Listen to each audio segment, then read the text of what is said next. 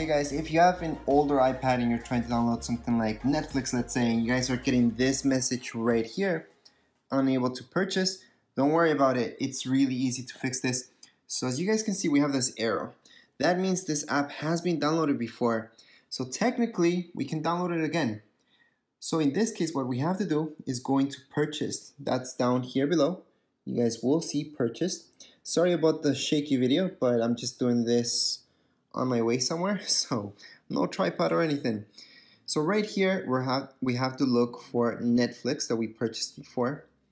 If you haven't downloaded Netflix before, just get a friend's iPad or something that has a higher iOS, and from their iPad, using your own Apple ID, you guys can download Netflix, and that way it's gonna come up under your purchased apps.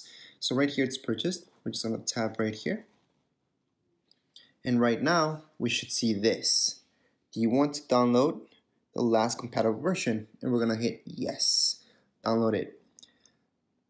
So this works almost with every single app out there that is big, such as Facebook, Netflix, YouTube.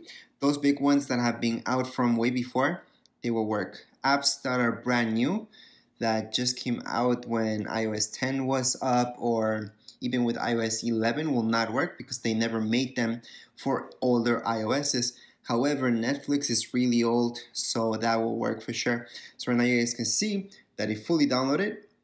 We're just gonna wait until it says open, and then we can just tap and open Netflix. So right there it says open.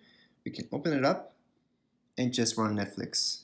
So that's just one of the apps. This will work with any social media or almost any app out there. Anyways, that's it for this video tutorial. If you guys have any questions, comments, you guys can write them down here in the comments area. Don't forget to subscribe and rate. Thank you.